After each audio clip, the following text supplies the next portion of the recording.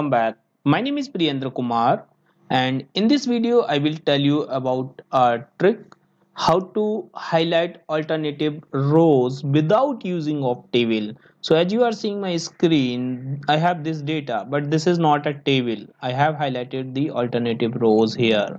Even if I will change the order, like I'm sorting by the sales, then you can see the alternative rows still highlighting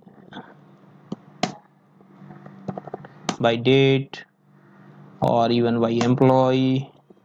Okay, so format is not getting changed. So friends, this is not the table, this is simple data. So I will tell you how we can do that. So first thing, we can do it by creating the table. Let's say I have this data and I can create a table. First press Ctrl L and then click OK. So this table has been created. Now we can change the style, or by default you can see the alternative rows is different color in different color, and you can choose any style from here like that. Then you can convert it to the range from design option, convert to range. So now this is not a table, but still you can see the alternate rows is highlighting. But if I will change the order, let's say I'm sorting by sales, then you can see now this is not highlighting the alternate row. So basically this is fixed format, not the dynamic format. So now I will tell you in this sheet how we can achieve it.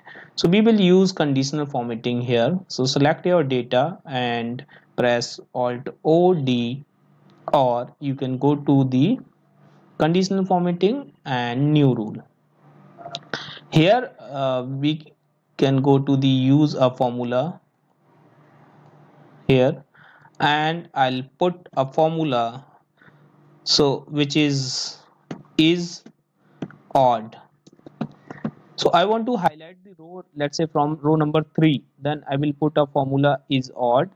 Otherwise, if I want to highlight the row 2, then 4, then 6, then I will put a formula is even. Okay, so I'm putting is odd because I want to highlight row number 3, then 5, then 7, and then I will put row formula bracket start close and close the bracket for is odd. Okay, now go to the format, and here in fill option in format cells, take a background color, or you want to give the border or font color, whatever format you want to do.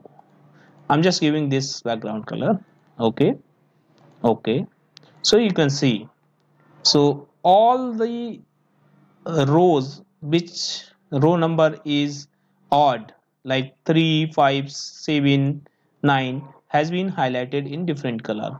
Now if I will change the order, let's say I'm sorting by sales, then you can see the format is not getting changed. Order by supervisor, employee name, or let's say week, or even date. So it's working perfect. It is very easy way to highlight the alternative row. Okay friends, so I hope you have enjoyed this video. You can practice this trick. Thank you so much for the watching.